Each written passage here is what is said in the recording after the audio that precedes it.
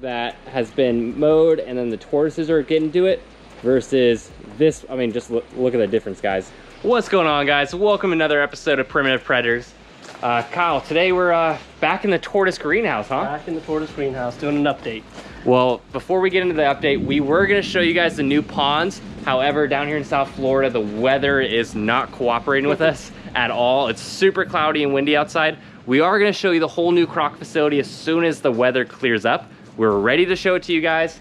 It's going to be pretty exciting, but for right now, let's give you an update of how these tortoises are doing in the new greenhouse. I mean, how are these guys doing, Kyle? They are doing really good. The problem is this greenhouse, well, it's not a problem, but this greenhouse is set up to essentially optimize growing for plants. And as you can see, it definitely optimizes the growing of the grass. Holy cow. So from what I'm told is essentially, you know, usually grass slows down the heat of the day, whereas this obviously is shaded, so it just grows and grows and grows and grows and grows. So needless to say, the tortoises aren't keeping up. I think it's impossible. So this is, I mowed this last week and I cut it down to probably maybe, I don't know, 2 inches, and now look at it's probably a foot. It's probably a foot. This one is insanely long. And you mowed this less than 2 weeks ago. Yeah. And like, look at, all right, so that's about a 30-pound sulcata. Yeah, that's and fun. That grass is easily a foot and a half over the top of it. Yes. Well, actually, look, you can see here, I didn't mow that one, I mowed this one. Oh, okay. So you can see where I was like, let's do an experiment. So I cut here. This is where I cut about 2 weeks ago, and then that was original. So, I mean, it just sprouts up so quickly. So, I don't know if you guys have ever heard me say about robotic lawnmowers, but this is a perfect candidate for the robotic lawnmowers. And what's the robotic lawnmower? Because I know people are gonna have questions. It's essentially like a Roomba. They're made by Husqvarna or Steel. So what they are is just essentially a little robot mower that you press a button, it'll mow this whole thing. So I'm gonna have it to where it'll just mow, you know, twice a week or, you know, every day even, just go through and mow it. And they have little tiny blades underneath the mower. That pond's hidden. What? The pond's hidden. Pond's hidden, yeah. You can barely see it, so they have little blades under the mower? Yep, so, and it's just like a Roomba. So if it goes up to the tortoise, it bounces off of it. It'll just bounce with the bumpers and back off, and it'll never cut a tortoise. It's impossible it'll shut down if it flips over. Now I mowed this 2 weeks ago, and they're doing a pretty good job. Oh, they're keeping up on it. They're definitely starting to like keep up on it, but still you can see it's long. Oh, he thinks he's about to get some food. What I noticed too, guys, is when we put them in here, the grass was already pretty long. And what happened is the grass was already over their heads, so they were kind of like, whoa, whoa, whoa, they're weird about walking around. It's amazing, right when I mowed this, they were all over the place. So that's another reason why I want to have that robotic mower mow every day, just to keep it down. Look at this little sulcata. I think he wants some fruit. Look at him, guys. He's running over. That's nature's made Roomba. Yeah. And look at all the grass hanging out of his mouth. He's been eating probably all freaking day long. But he's like, oh, well, you got any watermelon? How about some cantaloupe? Here, guys, I don't know if you can see the grass growing out, but let's get a little closer. Between the two. So you can see, maybe now, all that grass hanging out of his mouth. Yeah, he's been eating.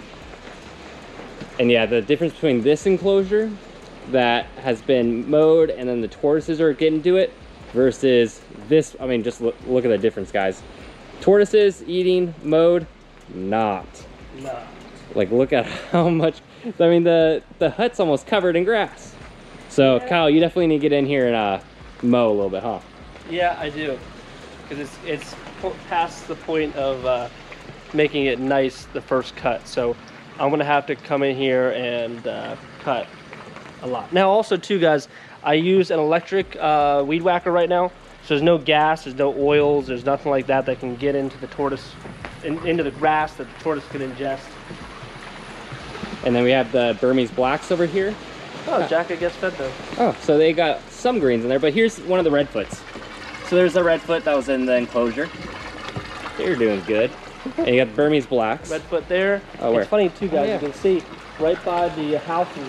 They come out of the house. They'll eat a lot of grass around there, and then they explore. Yeah, you kind of see, based on the length of grass, you can see their habits. So yeah, they've just been hanging all throughout here and then branching off and going. You can actually see, yeah, right down the walkway. I don't know if we'll pick it up on camera, but right by the wall, there's a little path carved out. And then the Burmese blacks are here with one of them hanging right there. And the Burmese blacks are one of the cool ones because Kyle actually built a deeper pond for them to kind of swim across. We saw when we released them that a few of them just swam right over the top, and they're using it. I mean, check this out. They're just hanging out in there. They love it.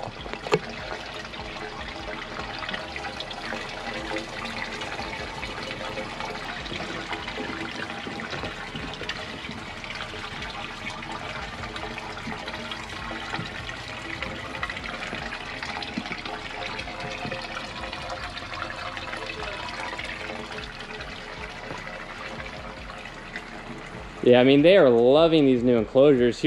This is Crush's enclosure, the last one. Grass is still a little tall around the mountain, or the little mound you build. You can kind of see where he kind of goes across, but how's Crush doing over there? Good. You can see his method is just to mow the grass down. He's definitely been sitting here. Not eating with, just plowing it down. So yeah, he's just hanging out by his little house. Let's see. Haven't seen him in it yet, but I'm sure once the winter comes, it's getting warm right now, this time of year, so he hasn't been in there much, but you can see he's definitely mowed over here and then heads all the way to the pond and he mows right to the pond. Wow, yeah, he's really mowed all that down. Yeah. So it's funny, you can see all their little habits. And he's doing good. He's just chilling. Yeah, he's just hanging out. He's also What happened? picking at the cat palm. Oh no. Well, speaking of which, let's go talk about that. This guy has definitely mowed them down a little bit. I mean, he actually ran this one over. I'm amazed it's actually back up. Like this one, he completely flattened and somehow came back. So, I mean, that's why these plants, palm trees in general, are great for hurricanes. You know, they can just come right back to life. But these guys were hammering those cat palms the day we put them in here. So how did you combat that? So you see the bamboo on the houses? We Yeah. had extra. Oh, look at this guy. Look at this guy coming in. He's gonna come for a swim. Watch below you. Look below you. He's trying to eat the pole. Yeah, so I'm filming and this guy, he wants to eat the pole that I got Look at that the guy. camera on.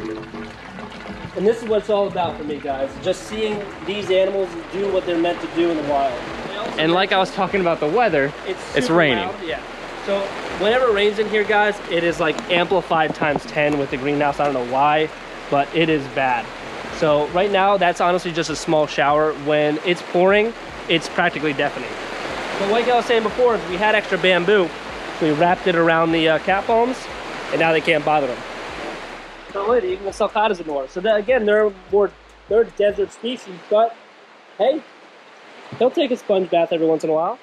All right, guys, I hope you enjoyed today's video. If you did, make sure to like, comment, subscribe. Don't forget, we did come out with merchandise. Came out with some super cool designs, so go check that out. I'll put the link below. I really like our new logo, so let us know what you think of that, and then we will see you on the next episode. See you guys.